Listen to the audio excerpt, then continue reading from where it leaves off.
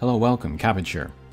On the Japanese Nier Reincarnation Twitter, they put up this kind of account progression chart. I am not expecting them to translate this into English because they've been cutting a lot of corners as far as like news and stuff for the English version. So I thought I would do it myself, and even if they do put it up later, this video might be interesting for folks that want to know like what goes into translation and like why AI is not strong enough or nuanced enough to completely replace people. Alright, but the title up there, that loosely translates to recommended game content, game modes, depending on your force level. Now, of course, anyone that has played the game a while knows that force level is not an exact indicator of what you are capable of. You can have less than the recommended force and still win. You can have more than the recommended force and still lose. It's just a loose metric to go by. Alright, but let's look at the upper left corner.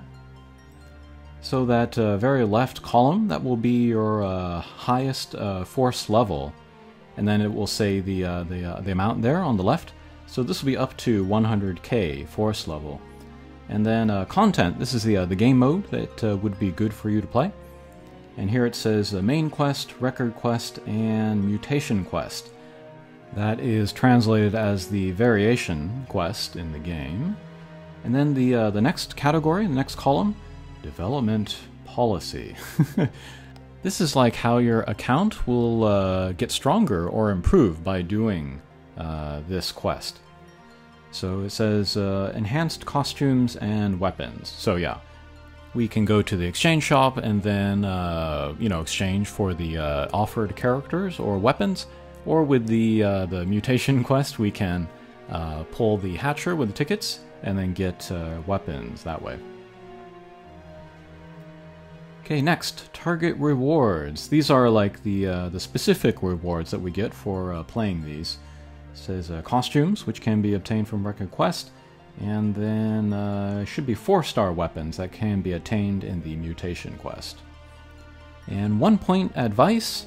That is, straight from the Japanese, but to say in English, it would be like general advice or like minimum advice.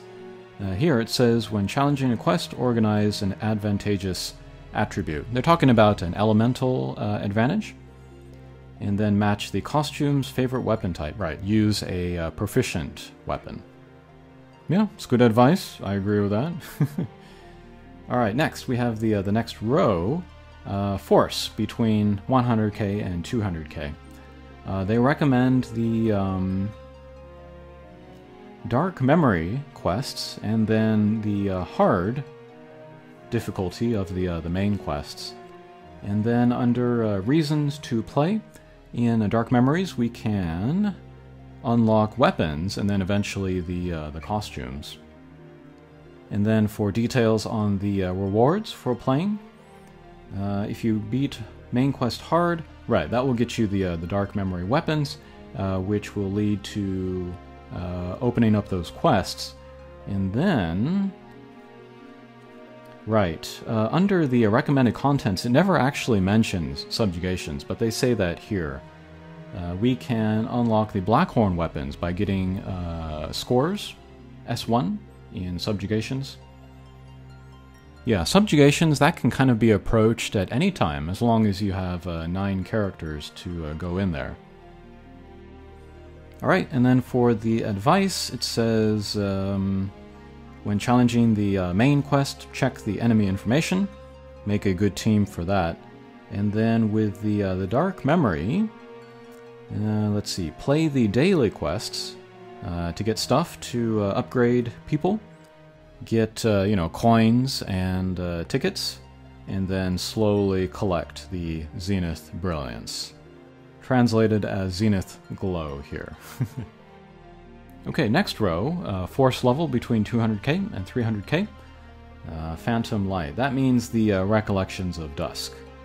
And then the EX hard difficulty of the record quests.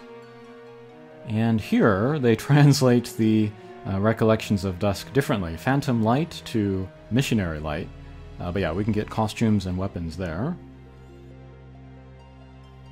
If you beat the normal difficulty of the Recollections of Dusk, then you'll get the weapon and the character. And then if you beat EX Hard, you can, for example, get Awakening Stones for Dark Memory characters. Under the Zero. Oh, that means Frozen Heart. That is a very different translation there. Okay, and then advice here.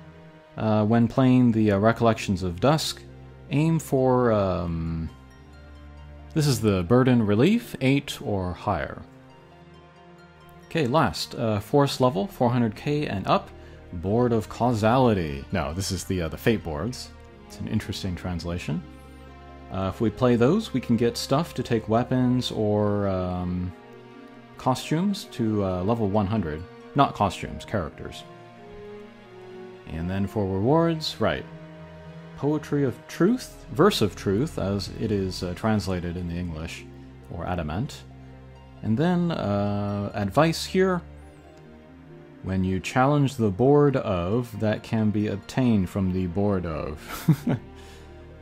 But yeah, when you challenge the Fate boards, healing is going to be important. That didn't come through in the translation at all. And then use the correct element weapons in order to get more stats there.